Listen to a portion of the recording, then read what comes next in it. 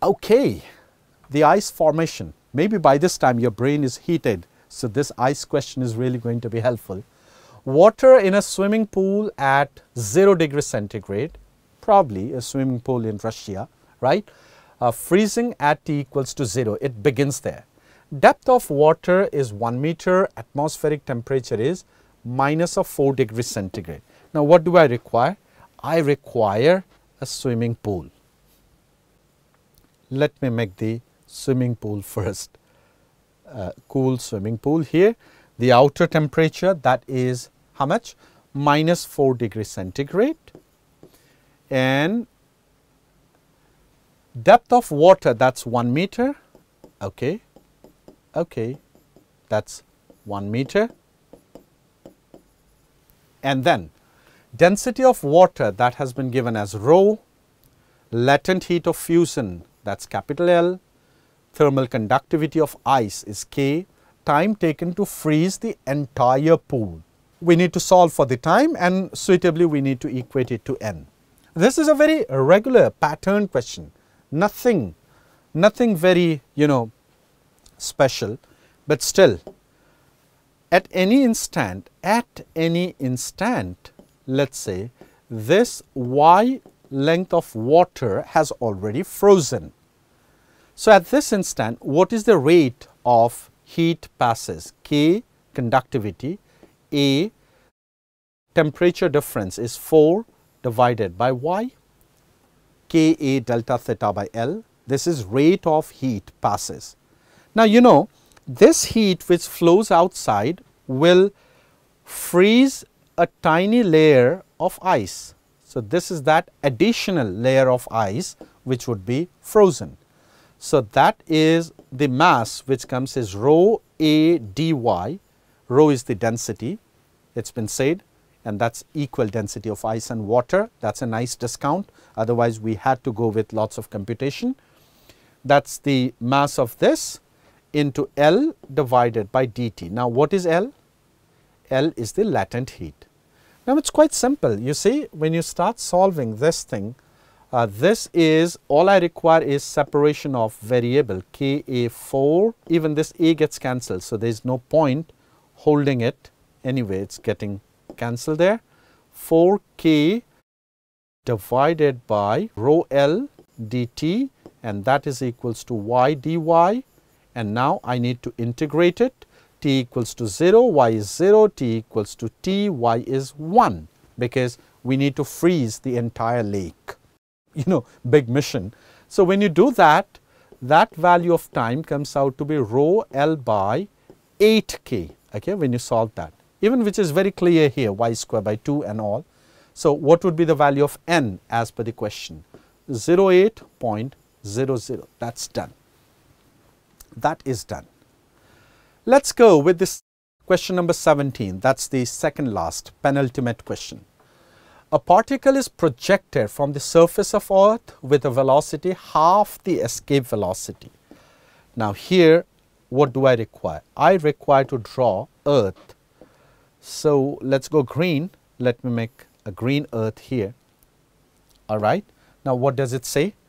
And even let me shift Earth here. It's a big statement, shifting Earth, but all right. A particle is projected from the surface of Earth with a velocity half the escape velocity at an angle 30 degree with the horizontal. That means at an angle, if I take it here, that's going to be how much? 60 degree with the vertical, right? So here this angle is 60 degree and it is projected with a speed v. And what is v? The value of v is half the escape velocity, ve by 2. So that is 1 by 2 under root of 2 gm divided by capital R. That's how it goes. That's how it goes.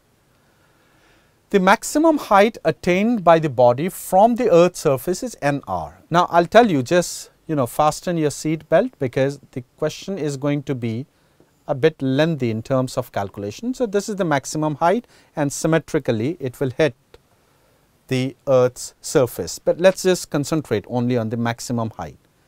And here is that's speed v dash at the maximum height, and n that comes. So, is n times r. So, anyway you do it in this way, like this is n capital R and this is capital R, all right. That is how it goes, and of course, this is equals to the radius. Now, I need to calculate the value of n. I have already said the calculation is going to be a bit cumbersome. Fasten your seat belt accordingly. Now, how do we do it? Obviously, the motion is not going to be parabolic because it is a large range. So, we do it by angular momentum conservation. So, what is the initial angular momentum with respect to center, because it is conserved only about the center and no other point. So, mv sine 60, right, radius r is the initial angular momentum with respect to this. And how about the final? So, mv dash into r plus of nr. So, that is the initial angular momentum. But then v dash and n is the unknown. So, two unknowns, so two equations. We got to generate the second equation. So, what will you get? The second equation, the way how we generate is use the energy equation. 1 by 2 m v square minus g m m divided by capital R, the initial mechanical energy, the kinetic plus the potential, and the final is 1 by 2 m v dash square minus g m m divided by r plus of n r. You will get a little bit of quadratic, you need to solve that. When you solve the value of n, that comes out to be 0.11. I know a little bit of rough calculation is there, and when you have to report the answer as per the given format, so that correct answer would be 00.11. That is the correct value of n. And the final question. A point object O is at a distance of 20 centimeter from a convex lens of focal length 10 centimeter.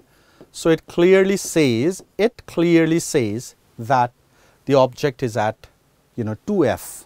So, the image this side it will be at 2f, isn't it? That is very clearly known. The object moves with a velocity 10 I cap plus 10 j cap, that is the case, and I need to calculate the speed of image at this instant. Now, there are two components of the speed of the object, right? Being precise, two components of the velocity of the object. So, we need to handle the x component and the y component. How do we calculate the corresponding velocity of image, the corresponding x component velocity? How do we do that? The x component velocity is rate of change of object distance, and when the object is at 2f, the image will be at 2f, right? And what would be the formula? 1 by v minus 1 by u is 1 by f, right? That is the lens formula. So, I will get minus 1 by v square dv by dt plus 1 by u square du by dt, that is equals to 0. That is equals to 0. So, right here, because v and u are exactly same at this instant, so the image velocity corresponding to x would be equals to that of object velocity, right. So, the image, if it is here somewhere, that is the distance 20 centimeter, right, that is how it goes. The image will be going towards infinity. Why? Because the object is coming towards f, so the image has to go towards infinity, isn't it? That is how it goes. That is a very straightforward one, and that component will be 10. Now, how to handle this? This is rate of change of object height. At this instant, because the magnification is 1, the rate of change of image height would also be equals to same, isn't it? And then the image speed would be the resultant of that. So, that is going to be 10 root 2.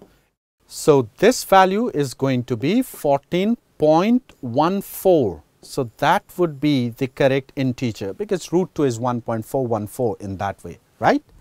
So this would be the correct answer that you are going to report. So with this, we come to the end of this special episode, the discussion of the mock test paper. So we discussed paper physics of open mock test, paper 1, code A. And I wish you all the best for the upcoming examination. Take care and bye for now.